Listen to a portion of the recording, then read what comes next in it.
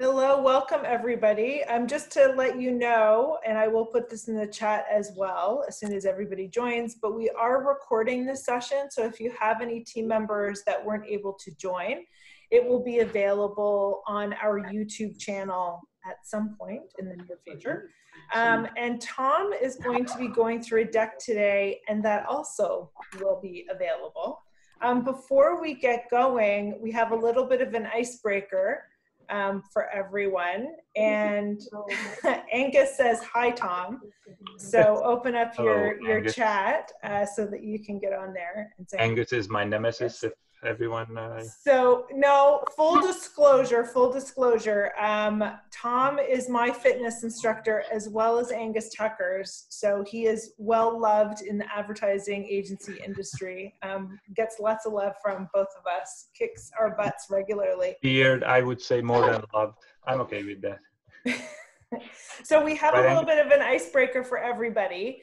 And if you can open up your chats, let us know what time you go to bed each night. In general, what is your bedtime? So,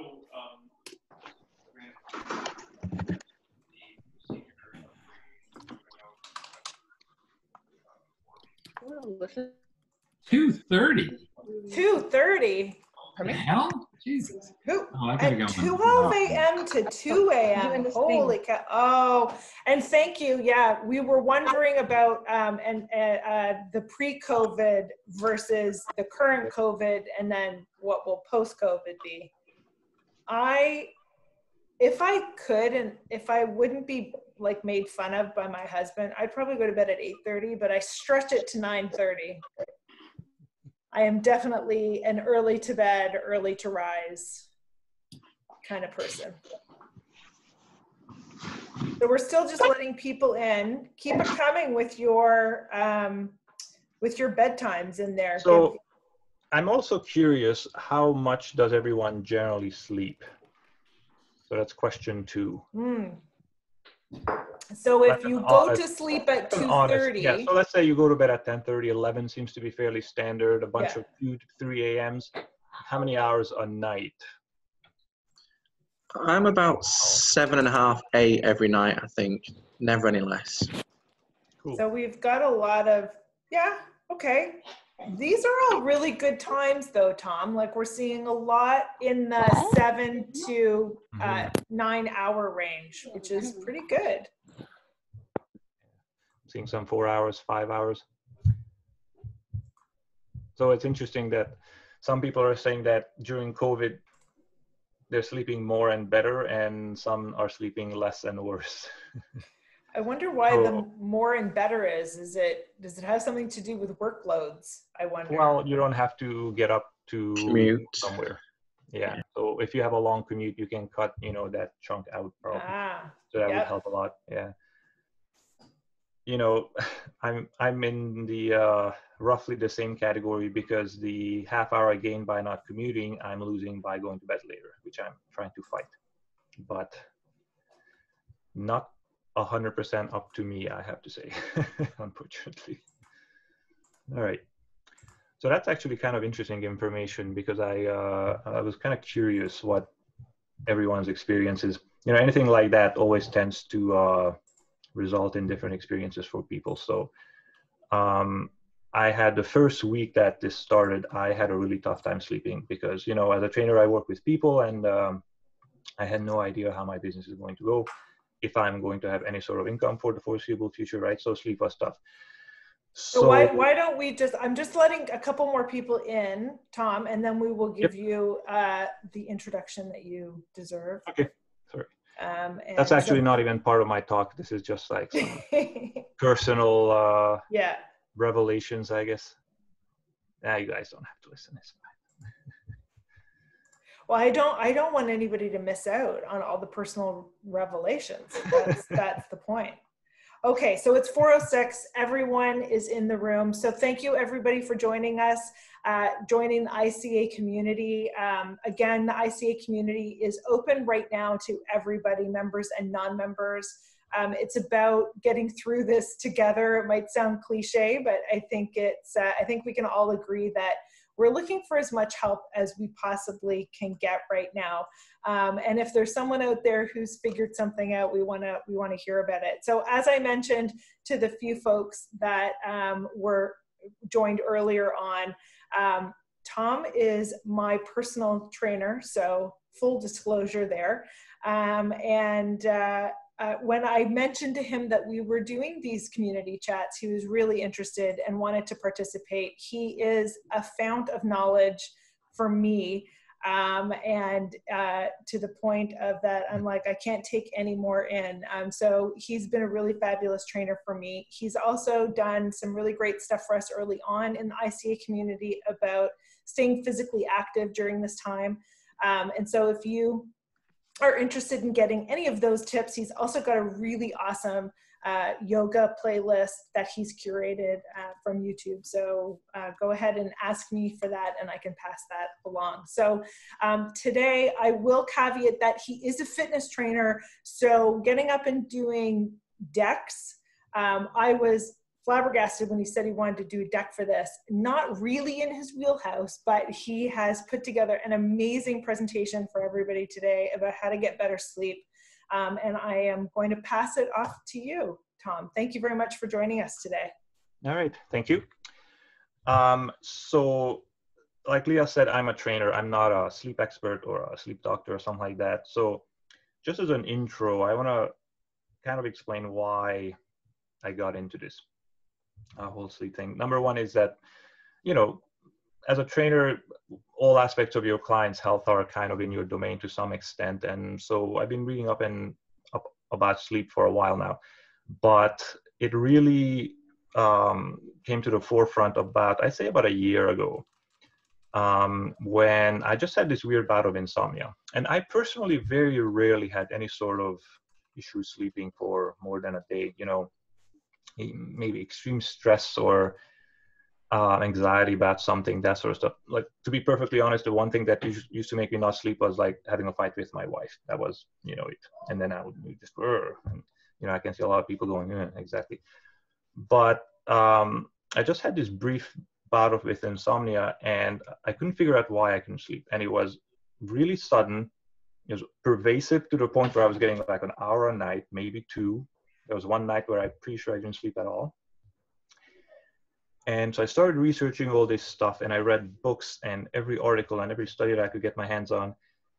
And then finally I figured out that it was my fitness tracker that was causing it.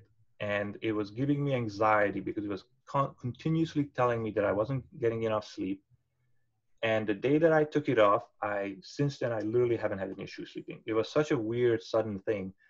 But this is the interesting thing about sleep is that if you dig around, you can often find out exactly what the problem is, right? So that's why I came up with there's a lot of stuff that I might be going through here. So I hope you're not going to start fading out because hopefully it's all useful.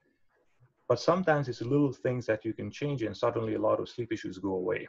You know, for me, it was that it's a device called Whoop. So it wasn't a Fitbit, but one made for athletes. And it kept telling me, it's like, you're not getting enough sleep. 6.5 hours, you need 9 hours to catch up now. You know, so every day it was adding more sleep to my schedule. And every day I was sleeping 6 hours or 6.5 hours because that's how much I get to sleep because I get up really early. And as soon as I chucked it and I started not worrying about it, I started sleeping fine. So that's just sort of my preamble on why I got really into sleep research. So what I want to talk about today is three things. One is, why do we sleep in the first place? The second thing is, why can't we sleep if we have issues? And the third, the biggest topic is, how do we improve on that? So how do we sleep better if you have issues? And I'd like to give a host of possible solutions to possible problems, including going over things like supplements that you can possibly take, ways to reduce nighttime stress, and other sort of tips and tricks that scientists recommend to improve sleep. So first, why is sleep so important? we all know that we need to sleep, right? If you don't sleep for an extended period of time, you die. And essentially, the easiest answer to that is that when you sleep, you fix stuff that's broken in your body. So the day-to-day stresses on your body and on your mind are fixed when you sleep. It seems like that cannot take place while you're awake. So primarily for the physical aspect of your body, repairing tissue, rebuilding your immune system would be one of them. You'll find out that the more you sleep, if you're engaged in physical activity, if you're an athlete, for example, you will recover much better if you sleep more, right? With exercise, it's circular. If you sleep more, you feel much more rested, you can exercise more, and the more you exercise, the more muscle you break down, the more tissue damage, the more sleep you need. So if you're engaged in some sort of serious physical activity, you need to sleep a lot. That's the bottom line. So that's the physical part. The mental part is a really interesting thing because that's what actually breaks down first. If you don't sleep for, a couple of weeks, there's a disease that essentially over time breaks down the brain's ability to produce and access sleep chemicals, and you just stop sleeping. And after a while, people die from it. And it's the mental aspect that kills people, not the physical aspect. And what research is finding is that the interesting part about sleep is that it organizes the brain. So neurons get weeded out, the ones that we don't seem to need anymore, the ones that age, and new ones form, new connections are made. And without sleep, your brain stops functioning. So one of the interesting correlations that has been made recently was that high levels of, basically a lack of sleep is really closely associated with brain diseases, Alzheimer's, Parkinson's, dementia. It's not 100% of a correlation. There's a genetic component for sure. There's a nutrition component, an exercise component, but there's no doubt that on average, people who get degenerative brain conditions tend to sleep less. So it makes sense, right? If you're sleeping less, your brain doesn't recover as well as it could, and it slowly deteriorates over time. So this takes a long time, but it's something to consider because it's becoming a big issue these days, right? Alzheimer's, Parkinson's, dementia, these are huge, huge problems.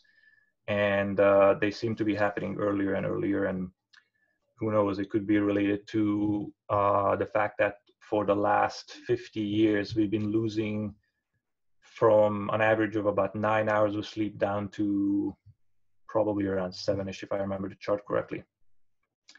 So, I should actually use my deck because I haven't. So, sorry, I'm just going to catch up here. I haven't done this before.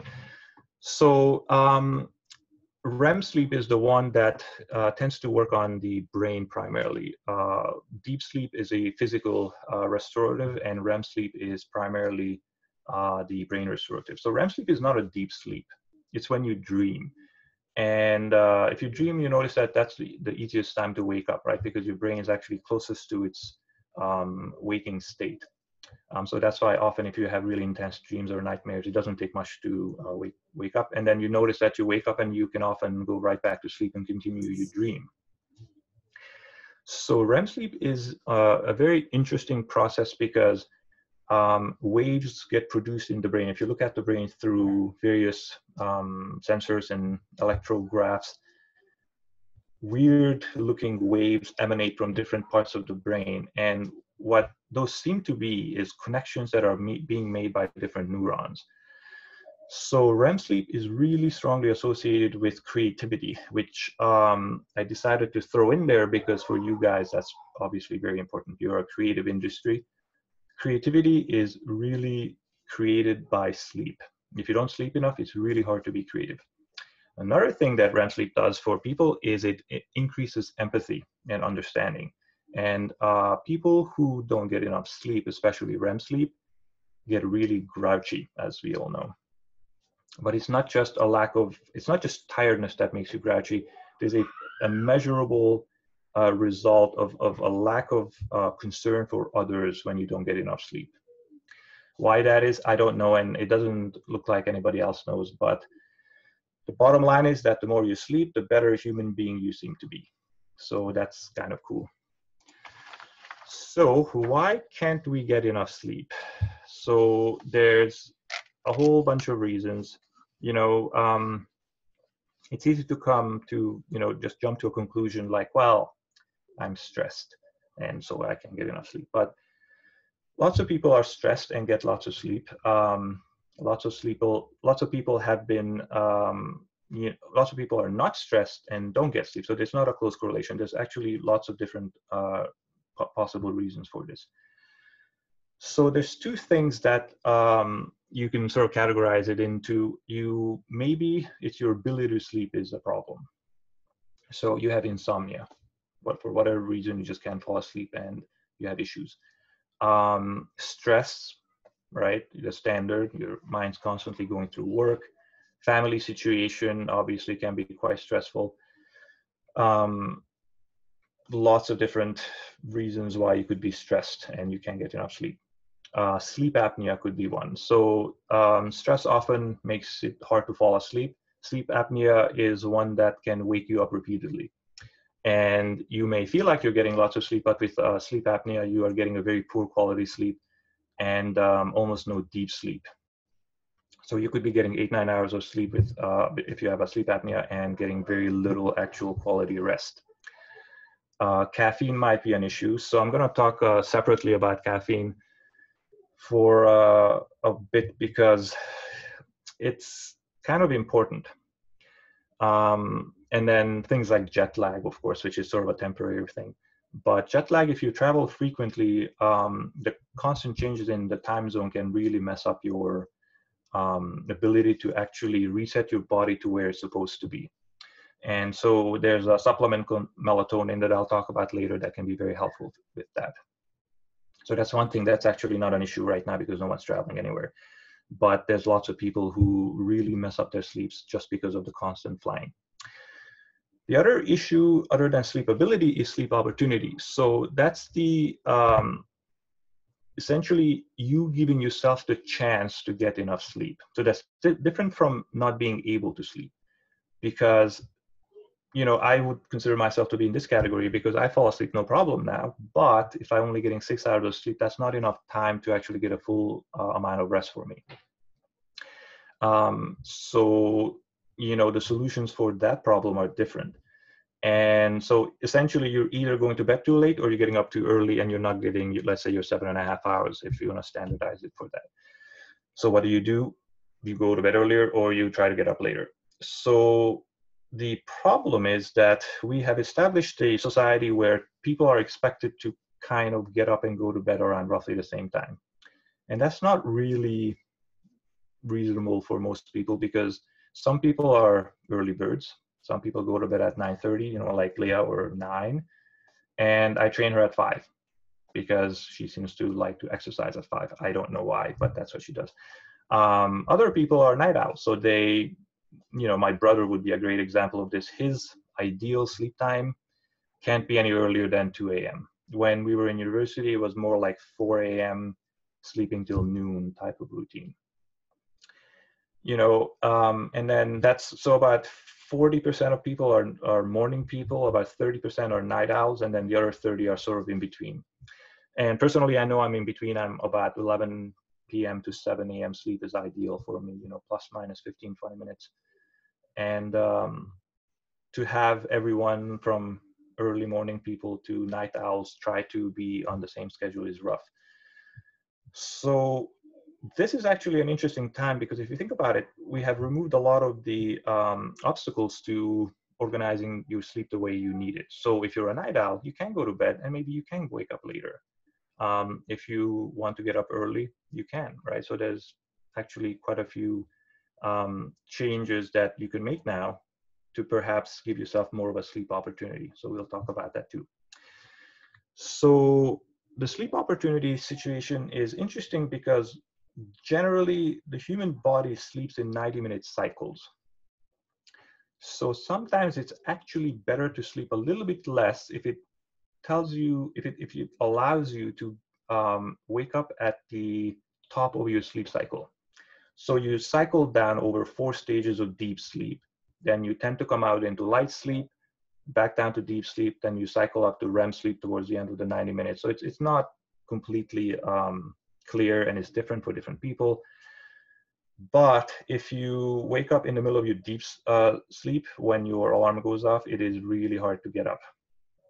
And you've probably experienced that, I'm sure. Whereas if you're at the top of your REM cycle, when you're closest to being awake, it's very different. So there's an app called Sleep Cycle, which I just found. I haven't tried it yet, but apparently it's really good for this. So it will detect your movements and create an idea of when your sleep cycles are happening. And you set an alarm time, and it adjusts the wake up time to compensate for your sleep cycle.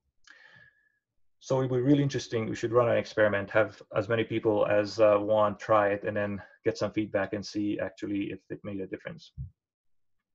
I'm on a fairly hard schedule, so it doesn't work too well for me, unfortunately, which is not great. But if you have a slightly flexible schedule, it might be worth trying. If you find that you seem to get a decent amount of sleep, but you're kind of groggy in the mornings and it takes you a while to get up, it might be worth trying it, because it could be that you're coming out of a really deep sleep stage and it takes you a while to wake up. Actually, I should mention that sometimes it's okay to take a while to wake up. You know, we seem to have this idea that as soon as you wake up, there should be this immediate, you know, sunny moment where you jump out of bed and you're ready to go. And that's not really the case. The body takes a while to wake up. Even if you are rising from REM sleep, right, you basically shut your body down for 8 hours or so. It will take a little while to wake up. Half an hour is almost like a minimum, but if an hour later is when you really start feeling like, okay, I'm ready to go now and I'm rested, that's not abnormal, that's okay. So that's kind of important. So just want to talk about caffeine for a second. So caffeine keeps you awake, right? It makes you more alert. And a lot of people have very little sensitivity to it, meaning that you can drink a bunch of coffee and you can fall asleep no problem. Other people are extremely sensitive to it, to the point where even a little bit, like my wife is one of these, where it's almost like an allergic reaction, where even, you know, it just sends her over the edge. Most people are sort of in between. So if you have trouble sleeping, it's not a bad idea to try to reduce your caffeine intake. You don't have to. So I'm not saying that you shouldn't drink caffeine coffee if you don't have problems sleeping, because if you have coffee in the morning, by the nighttime, it's mostly cleared out of your system. However, if you're having trouble sleeping, or if you'd like to nap and you can't because the caffeine's keeping you up, it might not be a bad idea to try to cut it out. Caffeine is an adrenaline mimicker. So if you're overstressed, for example, or you're feeling really anxious, you tend towards anxiety, the whole situation right now has got you down and you're just really worked up over stuff. Caffeine makes all of that worse. It's basically like giving yourself a shot of adrenaline. And if you have issues like that, cut it out slowly, I would say. So maybe try like a half decaf first for a couple of days, or reduce how much coffee you drink, especially if it's several cups a day. Because I don't know if you tried quitting coffee cold turkey before, but I get horrible headaches and it's a complete nightmare. So I'm working on reducing my caffeine intake, because I'm finding that I'm just a little bit too, jittery right now. Mostly because I'm doing these talks and I'm not used to these. So a whole bunch of people staring back at me is kind of, anxiety inducing for me. But if you do have anxiety issues, if you do have sleep issues, anything like that, you feel overstressed, you feel overworked, cut out your caffeine. I think you will find that it'll be highly beneficial and it'll make it a lot easier to fall asleep. Because think about it, if your heart rate's already 110 for no particular reason and you have 3 cups of coffee and it's now 125, that's not going to help. If you don't have anxiety issues, caffeine is actually a bit of a brain booster, right? It helps kind of get the creative juices flowing. You probably experienced, if you have too much of it, it just puts you into overdrive and then your brain just turns into a complete jumble. when scientists put spiders on various drugs and made them weave webs, caffeine produced the least coherent web of all, including all the hard drugs. So that's kind of tells you that too much of it really messes with your brain. So that's just a little side note on caffeine, because I've had success with a couple of clients over the last few years who really improved their sleep habits just by cutting out coffee and then essentially giving up caffeine altogether and switching to herbal tea or something like that. If you like, my big thing is I love coffee. I love the taste of really good coffee. And I hate not having it, but I also find that it's just kind of like the ritual of drinking something warm in the morning, right? And so I just switched to, I have a set of teas around my workstation. I just drink tea all day, and that kind of keeps, the addiction at bay a little bit. So anyway, that's my spiel on caffeine. So the real crux of the matter here is how to sleep better if you are not sleeping well, or if you are sleeping fairly well but you would like to sleep longer, right? Those, like I said, those are two separate things. So again, I forgot about the deck here. So there's a whole bunch of different possible solutions to this issue. So sleep opportunity, we talked about this. Here's my caffeine. I really should keep on this. Sorry, Leah, I'm terrible at this. So how to be a better sleeper. So the two categories I like to discuss is chemical solutions and practical solutions. So chemical means anything that you put in your body to try to change your brain chemistry.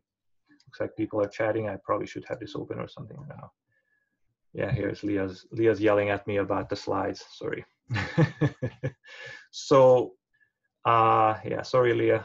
I'm an amateur here. So chemical solutions.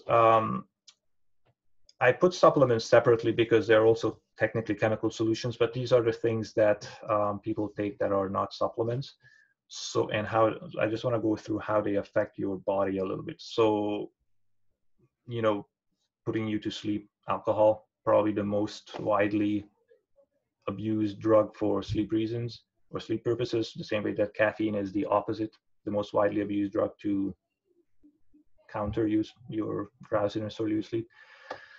So alcohol is a sedative, and it does help you fall asleep, no question about it. Some people tend to have a more active reaction, but for most people, it just kind of depresses your system down a little bit, and it does help you fall asleep. And there's two big problems with alcohol. One is that as a sedative, it has a similar effect on the body that, for example, anesthetics have, or coma pharmaceuticals, barbiturates like Valium, all these things. Sedatives do not create sleep, they create sedation. So when you're sedated, you're not really sleeping. You're just in some sort of comatose-like state. So you're not really resting. You're not producing the brain improvements. You're not producing the neural connections. You're not working on your creativity and all this stuff, right? So the negative effects of alcohol kick in when you are starting to feel inebriated, right? So having a little bit, so a couple of drinks, it's not a huge deal. It just helps you fall asleep. So I'm not telling people not to drink unless you tend to be really, really sensitive to it, right? If you're like, oh, you have a beer and you're under the table, then maybe you shouldn't be drinking, right? But that's kind of a general rule, I'd say. So if you have a couple of drinks and you feel like you're getting a little bit drowsy, but you're not actually drunk from it, that's not a big deal. That's not going to change anything about your sleep. And if it helps, fine, whatever.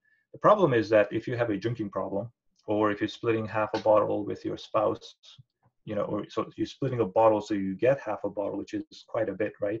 Especially if it's condensed. What happens is the first half of the night, you're kind of sedated, so you're not getting good quality sleep.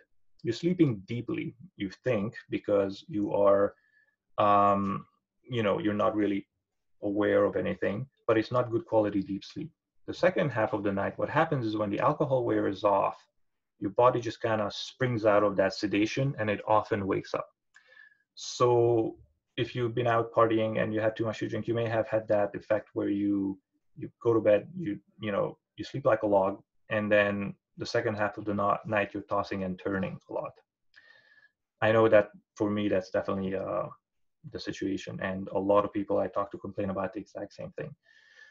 So with alcohol, fine, but not too much. I mean, that's pretty much the situation if you're drinking alcohol in the first place, right? So that's all I gotta say about that. If you have, you know, alcohol issues, maybe you should talk to someone. Sleeping pills, I haven't tried any. I can't give you any personal information on this. And I'm not a doctor, so I'm not going to recommend or not recommend a prescribed pharmaceutical. Generally, the consensus seems to be that they will help short term if you're having bouts of insomnia. The problem is that they can become addictive. So you can get used to them, and then it becomes even more difficult to try to get to sleep. That's one of the big problems.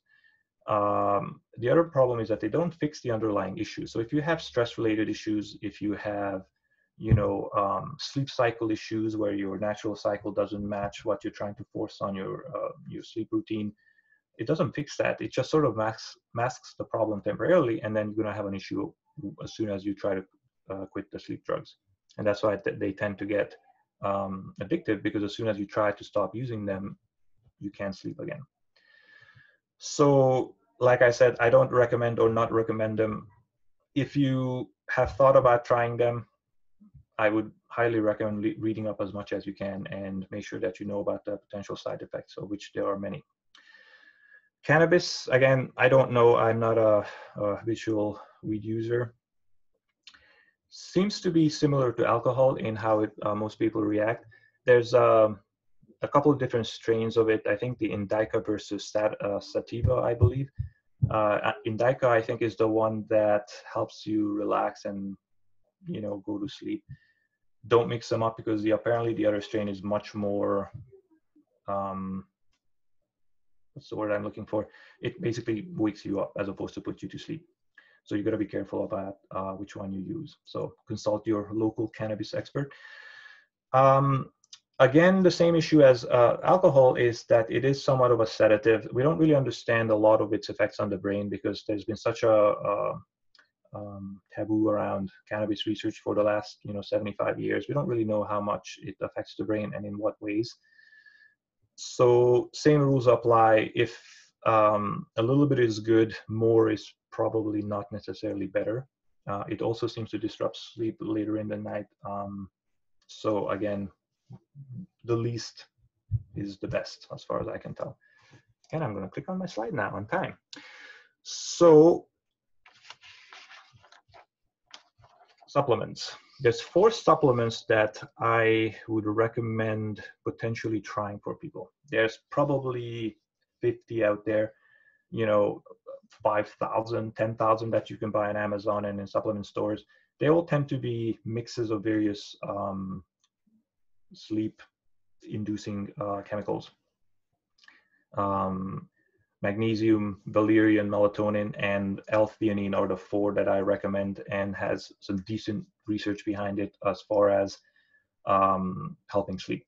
There's a lot of other ones that you'll come across probably, and they may work or they may not. A lot of stuff is based on very minimal research on mice or on cells in labs, and people often come out with supplements very quickly.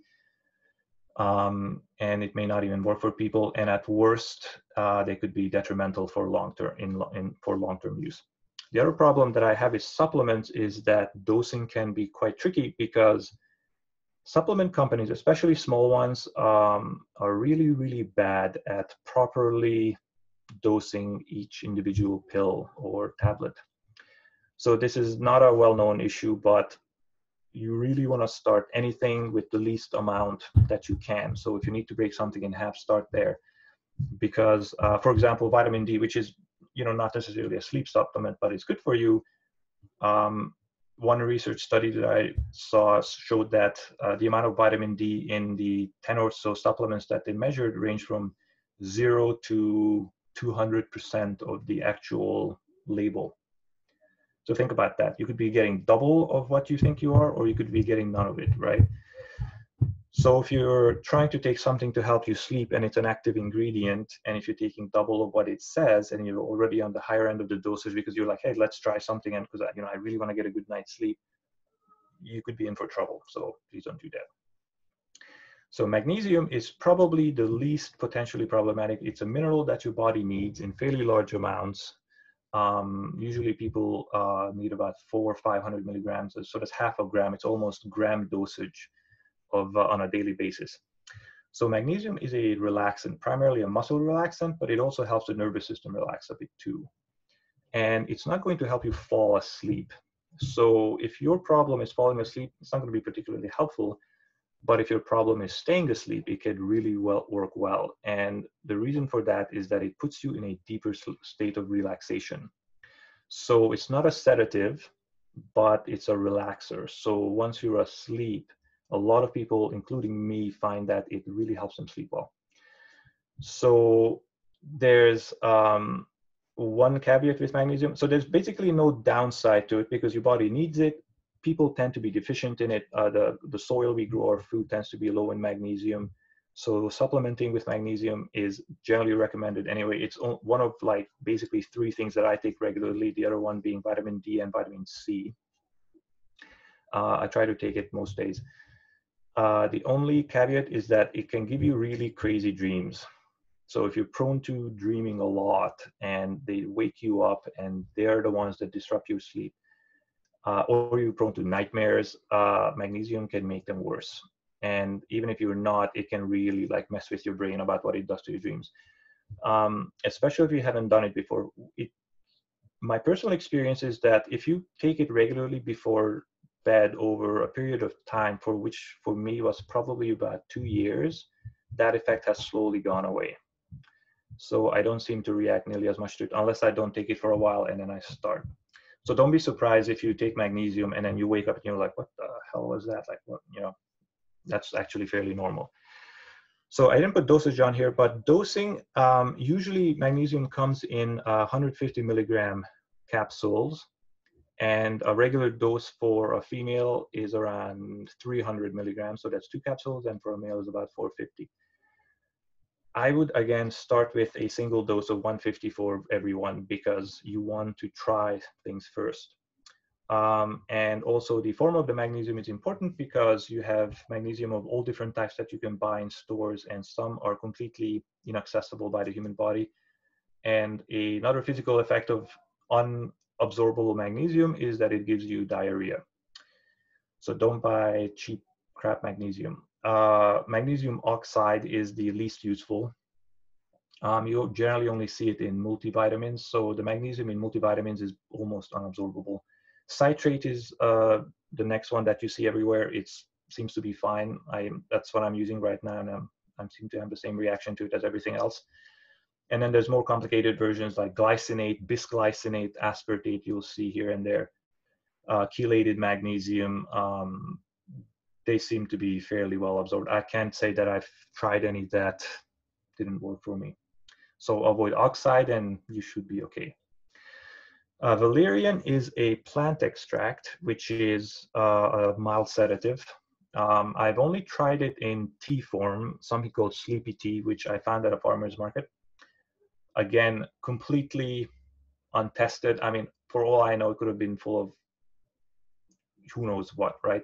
But let's go and pretend that it didn't.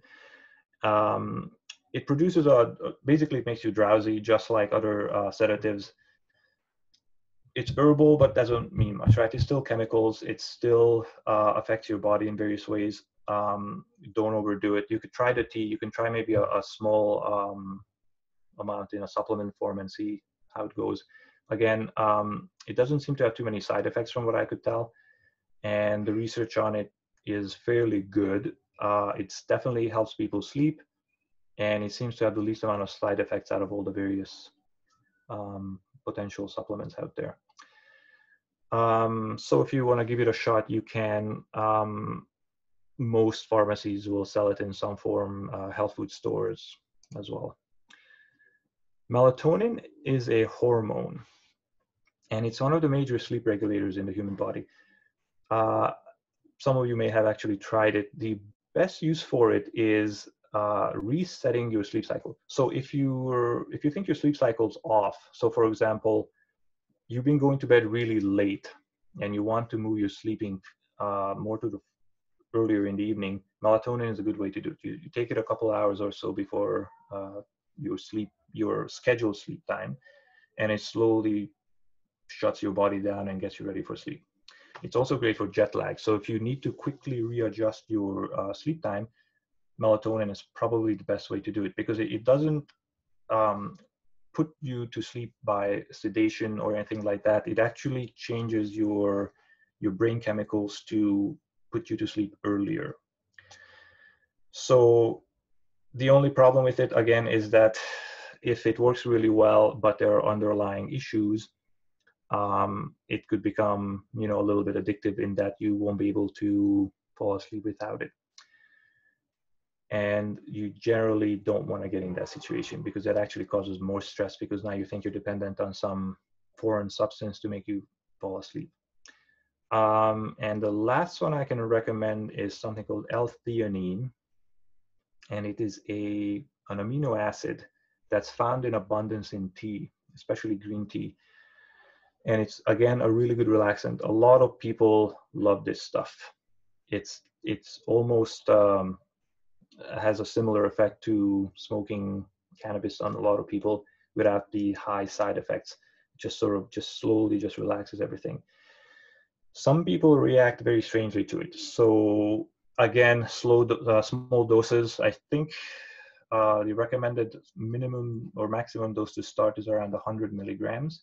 So if you want to try it, don't do more than that and see what happens. I have not tried it personally, so I can't comment on it. I'm actually thinking about maybe just so that I can give people some advice on how it feels. Some people react strangely to it, like anything else supplement. That's it. My guess is that I haven't done a lot of research on it, that it's a precursor to probably some brain chemicals. And anytime you mess with the brain chemical chain, you tend to have odd reactions depending on your own brain chemistry. But the research on it is pretty good, and it doesn't have a lot of side effects. So it's worth a shot. If you feel like it's a relaxing experience that you're looking for in the evening, like that would be helpful, it might be worth a shot. I would definitely not try it combined with valerian, because they're both relaxants/sedatives, and mixing stuff like that is generally not a good idea. You just don't know how things can react. You add a half a bottle of scotch to it and then things kind of get crazy. So I mentioned that it's found in tea. The problem with tea is that it's got caffeine in it, for one, and it has a couple of other stimulants in it too, and also a very strong antioxidant that tends to increase your metabolic rate. Very long name that I can't remember right now. Anyway, so substituting green tea or even black tea for the supplement is not necessarily a good idea, because for me, I find that green tea just really amps me up, and it just bumps up my metabolic rate and actually start to overheat. And that's and being cool at night is one of the signals for your body to shut down and start getting ready for sleep. So if anything that you do that makes you warm, it's not going to be particularly helpful. So actually hot showers are useful because when you get out of the shower, you cool down because of the evaporation of the water. And so having just a quick hot shower and then letting your body cool down a little bit can be a good way to induce sleep. So that's the chemical way to try to get yourself to sleep better. I want to go over the practical solutions. And I think to me, this is the real important stuff, because this is how you change your behaviors. This is how you change your brain to think itself to sleep. And you give yourself the best chance to sleep well, not by changing your body chemistry, which is temporary, right? But by actually changing your habits. So there's 5 that I've come up with that I think are, fairly easy to implement if you have issues. What's going on? I have 15 minutes. Oh boy, we're just getting to the good stuff. So number 1, reduce stress and work before bedtime, right? If it's easy to say this, it's really hard to implement if you have a schedule, especially now where schedules have really gone out the window, but you have to have a separation between your sleep and brain activity. So anything that gets your brain going, if you have trouble sleeping, is going to be bad. You know, if you tend to stress out over things even a little bit, thinking about that stuff is not going to be beneficial to you trying to sleep. Some people can work in bed and then put their laptop down and then fall right asleep, right? That's fine. That's not an issue. The problem is that if you can't sleep and you keep working because you have to finish stuff, I think it's probably a better option to put the stuff away, try to sleep, and then get up earlier and do it. Then you're probably going to be more productive. If you're not sleeping through the night because you're so amped up about work, it's not particularly beneficial. So about 2 hours is what you need as a break. So if you go to bed at 11, try to shut everything down by 9. I mean, that should be doable. Like, really, should any one of us be working past 9 p.m.? I don't think so. The interesting thing is that even other stressful things can cause a problem, like watching stressful shows or playing stressful video games. Like, you know, if you're into multiplayer games where you're shooting people all the time and it really gets you going, maybe that's not the best thing to do before bedtime. Exercise. If you exercise really late, that's a problem because you crank up your heart rate, your adrenaline goes sky high, and it's not going to be beneficial. When I played Ultimate Frisbee years ago, a lot of the games were right at around 9 o'clock, so I didn't get home till probably past 11. It was, no matter how tired I was, and I was physically exhausted, but there's just no way that I could fall asleep. And it took me probably close to 2 hours to get like my heart rate down and my, you know, the competitive juices to stop flowing and the adrenaline to get back down. And, you know, people play hockey and the arenas are often available quite late. It's a problem and it can really affect you. So you're trying to do something good for yourself by exercising and it's actually causing you sleep issues, and that's not great. So if stress is an issue, there are a whole bunch of apps that you can try to maybe accelerate the process of coming down from this excited, stressful state. There's something called Relaxed Melodies, which essentially allows you to construct a melody and anything that you find quite relaxing. Some people like something in the background, music in the background, or TV on in the background. And this app will basically shut down after a while so that it's not blaring, you know, or it's not being intrusive once you fall asleep. So you could give that a shot. Sleep cycle that I mentioned, right? That times your sleep cycle so that you wake up at the best time, but it also helps you just understand your sleep cycle so you can time your bedtime so that when you know you have to wake up, let's say at 7 a.m., you know how many 90-minute cycles before that you should try to roughly fall asleep. There's other things like DigiPill and Pillow, I think, on the Apple system. Insight Timer, which actually my daughter uses. I have an 8-year-old who struggles with falling asleep because she has anxiety. She was born that way, and she loves an app called Insight Timer, and she listens to bedtime stories on her headphone, and it's just some person talking in a very relaxed voice, and it's been very helpful.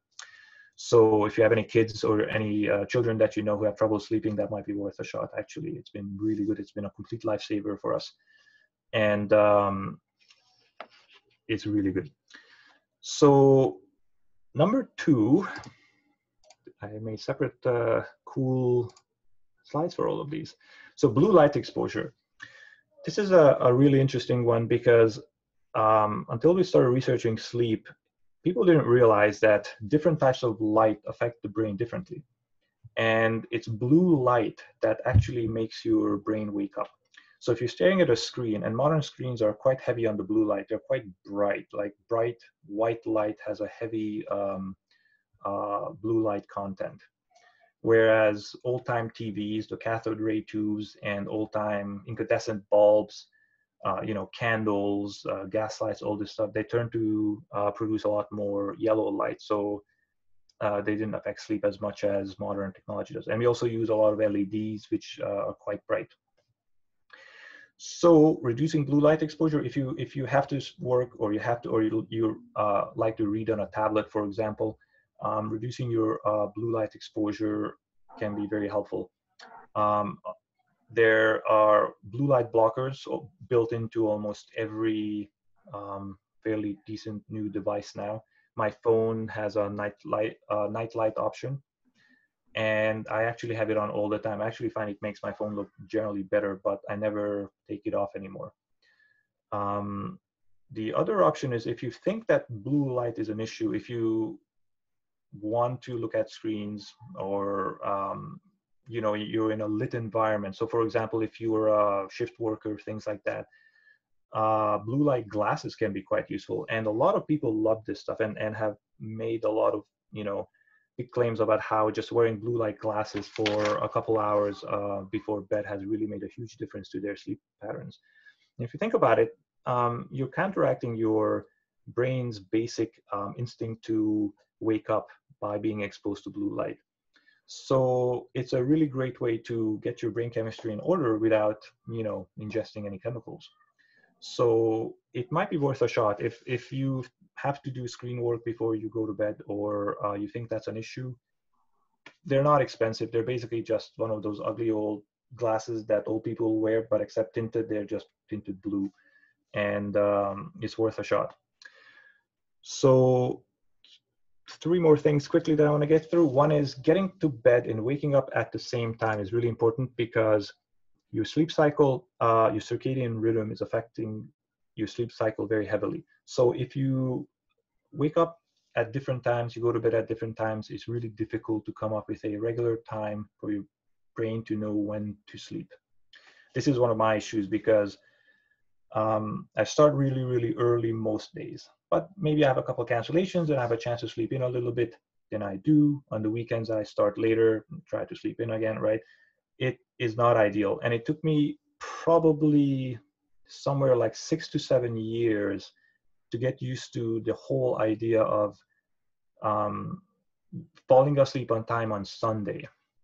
Because what happened is that I tended to sleep in on the weekends, and I woke up too late, 8, 9 o'clock. And then if you wake up around 8:30 or 9, trying to get to sleep, you know, 10 o'clock, like 12, 13 hours later, you're just not tired.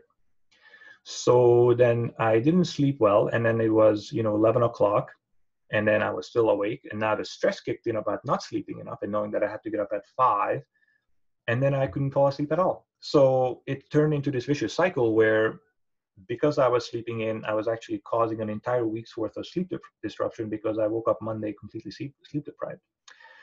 So trying to stick to your sleep schedule on the weekend is really important. You can adjust it by a bit, by an hour or so, but more than that, and you are going to cause problems. And incidentally, what caused me to regulate my sleep schedule is I had kids, and kids wake up early, and it doesn't matter if it's the week or the weekend, they're up by 6 usually, and there you go. Super. So one of the issues is that if you're really tired, you might actually go to bed too early, and then you wake up too early, and then you have a couple hours in your night. You have to push yourself back a little bit, right? You got to find that sweet spot where you sleep the best. So if you feel like you have to go to bed by 9:30, but then you wake up at 3:30, 4, and you can't fall back asleep, maybe you just went to bed a little bit early. And it's not because that's your natural sleep cycle, it's because you're just overtired from a lack of sleep. So just try to push it back a bit. One of the ways you can do that is the next topic, which is you have a nap.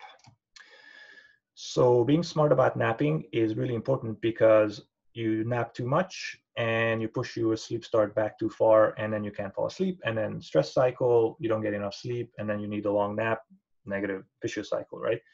But a little nap can be really useful, because it just resets your brain, wakes you up, it gets you going, and it's incredible how much better you can feel after just 15, 20 minutes, which is about what I would recommend. 30 minutes, absolute max. 30 minutes in, you're starting to go down into the deeper stages, and it gets really hard to wake up.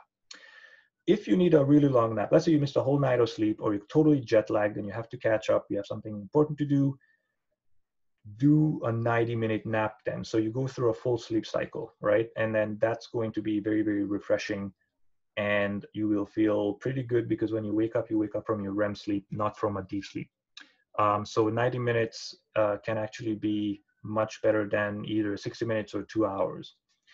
The problem is that that's quite a long period of restful sleep. So you may end up pushing your sleep cycle back, and now instead of helping yourself, you cause the same problem with not being able to fall asleep. So short little cat naps are really good. I have trouble napping, always have my entire life, unless I'm extremely exhausted to the level of passing out or very sick. I have real trouble falling asleep. But I just close my eyes for 15 minutes and basically try to turn my brain off. It's sort of borderline meditation. I find that is actually amazing. You really notice a big difference after.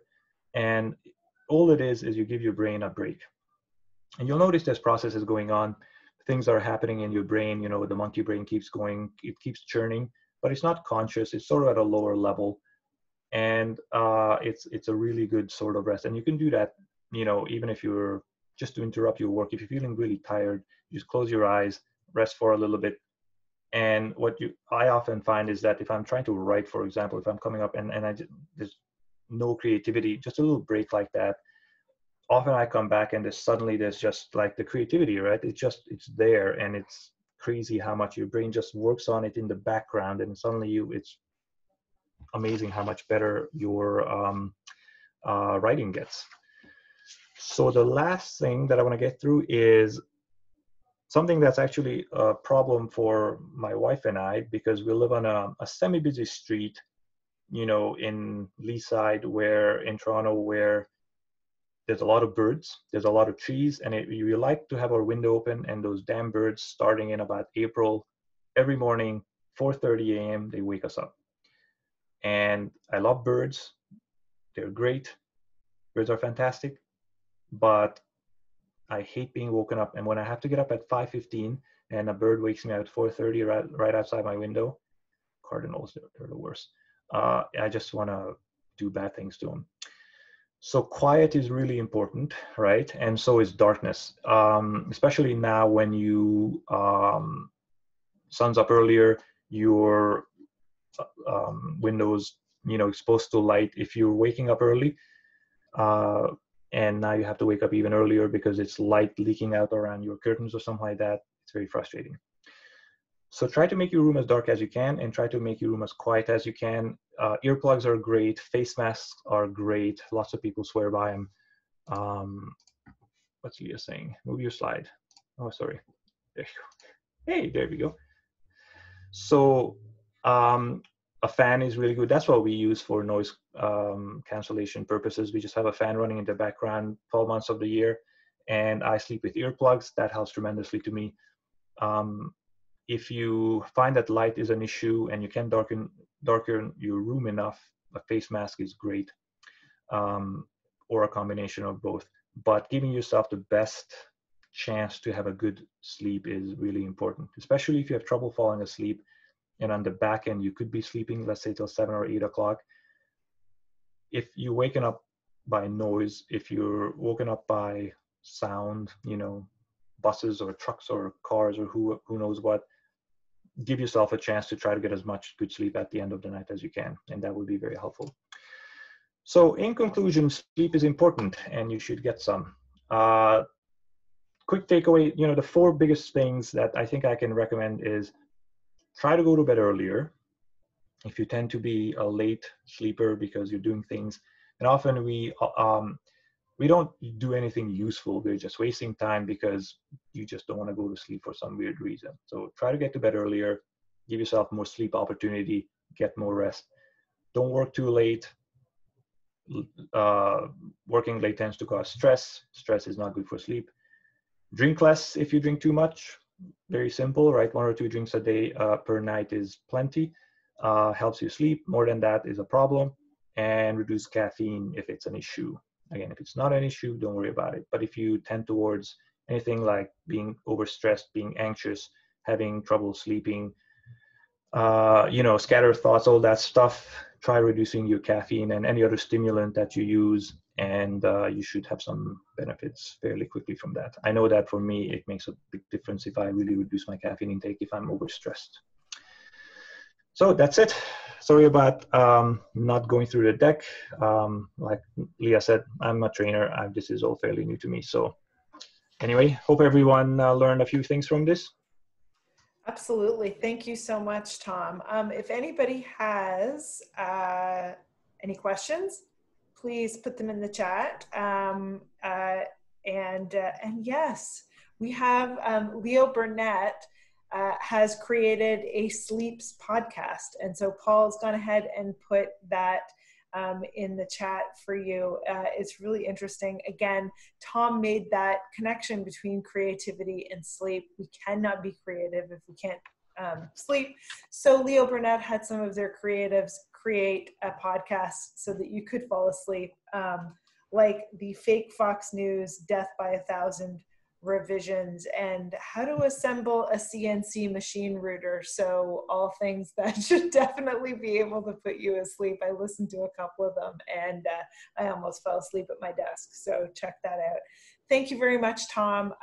If no one has any questions, we have recorded this session so that will be up on our YouTube channel very shortly. And we also will have the deck for you so you can go ahead and email any one of the ICA team and they will help you out with that.